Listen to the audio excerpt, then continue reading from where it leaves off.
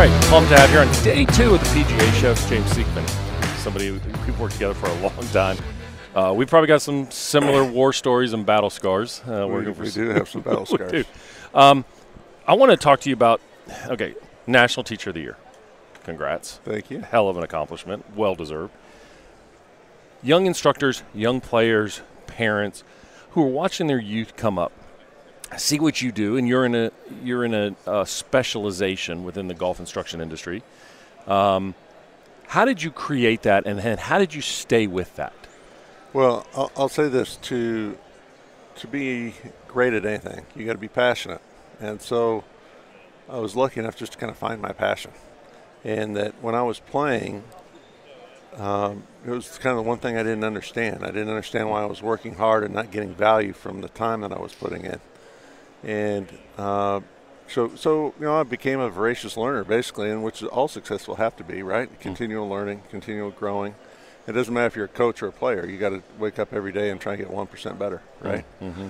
So I just kind of went down this path, and I was lucky in the fact that I truly believe that I had, even though I'd been playing competitively since I was 10, and I'd played in college, and I played 5 years as a pro, and I taught for a year, I had no clue what you should do. You know, I knew what didn't work, and so, I wiped the slate clean. I just started studying the world's greatest players, and I thought, well, since I don't know what to do, I'll just teach what they do. And so I didn't really have cognitive bias with regards to what mechanics were. I thought, literally, I'm going to start over. You're going to start fresh, wipe the slate clean. And so one of the things I found was that the great Seve Ballesteros and Raymond Floyd and Corey Pavin, they didn't do anything like what was being taught or told or talked about. And so I kind of just came up with my own thing. And it was, God, that takes guts, though, It did take guts, man. That takes guts. Because I can imagine the number of people when you came out with that, and it wasn't this traditional way of moving the wedge or the keep putter. your head still. Keep your hands head. Lean on your left foot. Yeah, I was a pharaoh. I got a lot of sideways looks from the well-established pros, like, what in the world is, it's like when you do anything unusual, or I don't want to say groundbreaking, but off the norm, you're going to meet some resistance. Yeah. But I feel like, because I saw it with my own eyes, and it was not one small sample size. I had days of video of Seve. It was not one swing. I had hundreds of swings. And I saw Raymond Floyd, and I had video of that, and Pavin, and you know what? There's a ton of commonality among these great players. It helped me stay the course,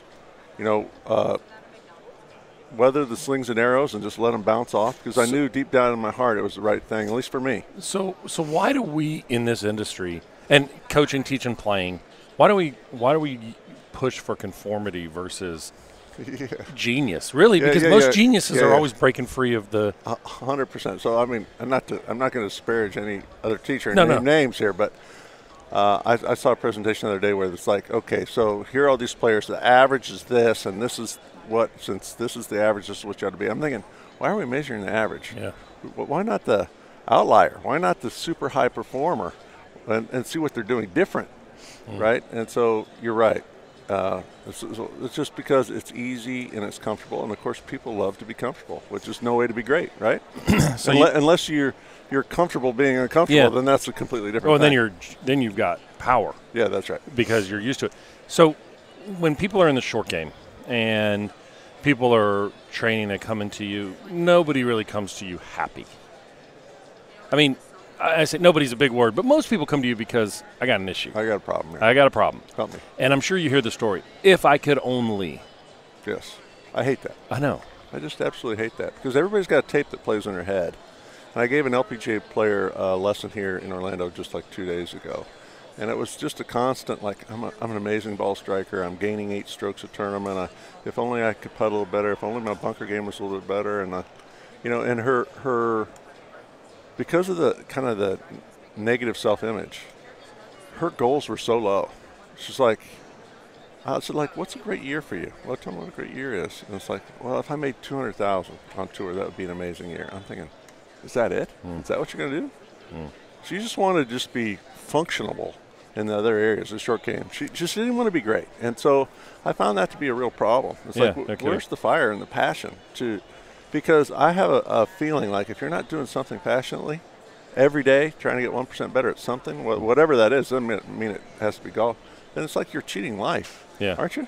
I asked a guy the other day, a young aspiring tour player, and he's a great guy, smart, works in another industry, extremely successful, and he's got game. So he'd played professionally for a while, left, and he's coming back with a little bit more wisdom. And I asked him, I said, he's got all these ideas. I said, what are the 2 or 3 things that you need to do every single day to get better? And it stumped him.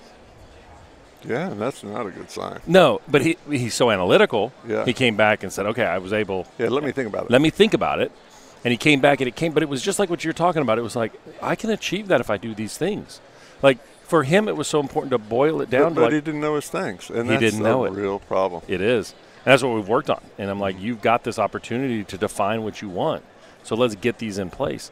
When you're training young coaches, you know, this industry is so, in any industry, baseball coaches now and basketball, it's all about self-promotion. It's all about the social media game. It's all about this other stuff.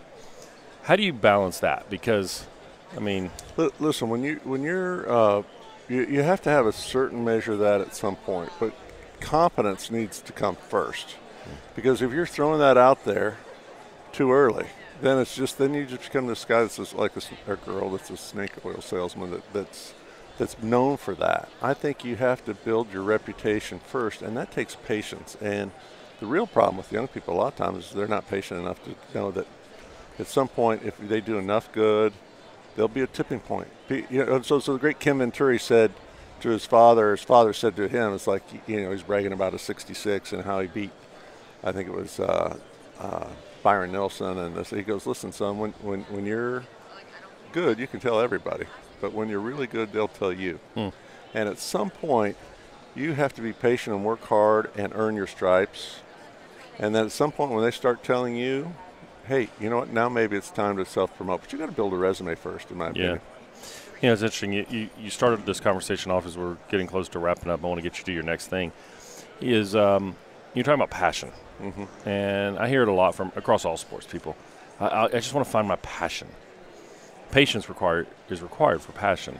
Yeah, 100%. And a lot of times the passion finds you. You know, it's not necessarily like, oh, it's like going to find a mate. You know, you just hang in there. It'll, you know, if you got your eyes open, it'll happen, right? But it is important because in anything, you're going to hit roadblocks and you're going to have setbacks, and it's going to be hard.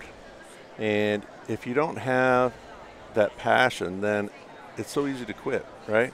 And high performers don't quit. They just roll up their sleeves and they hang in there. And I think the passion serves kind of as the motivation to some extent to get over the obstacles that are coming. It's coming. It's hard, right? It doesn't matter if you're playing or coaching or working in a club or doing it. If you want to be great at it, it's going to be hard because if it was easy, then everybody'd be doing it, right? So you got to have your eyes open, know it's coming, and just go, that's okay. You know, this is what I want in life, so I'm going to be tougher in my problems. I always tell my players, hey, be tougher in your problems. Everybody's got them. Yeah, I like that. Quit whining, right? All right, last question. Easy knock is people don't practice short game enough. I would say partially true, but I'd say they don't know what to practice or how to practice, and all of a sudden it's like, well, I'm going to waste my time. At least I know what I'm doing up there on the tee. I'll go work on my full swing with TrackMan, and that, you know. But you got to have your points. I call it check your boxes. You got to know what your boxes are, so that when you go out there, you check those 4 boxes. You go, I worked hard today, I got better. But people just don't know what to do. So they hit a few and they leave. Congrats on everything. And go do this Facebook Live I'll do it. and kill it. We'll see you out on tour soon. You got it. You got it, man. Thanks. Thanks, buddy.